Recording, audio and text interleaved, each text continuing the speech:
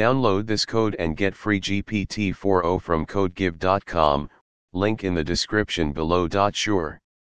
Here is a tutorial on how to upgrade your Python virtual environment.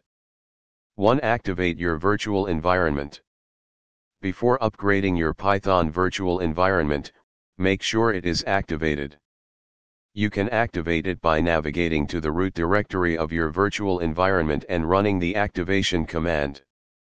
For example, if you are using venv as your virtual environment name, you can activate it using the following command. 2. Upgrade the pip package.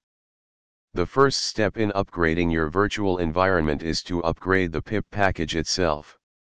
You can do this by running the following command. 3. Upgrade all packages in the virtual environment.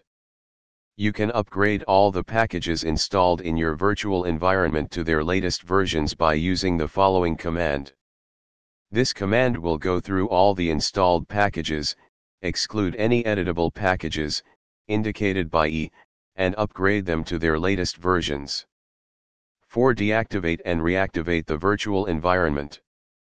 After upgrading the packages, you can deactivate the virtual environment by running. Then, reactivate it to apply the changes by running the activation command again. That's it.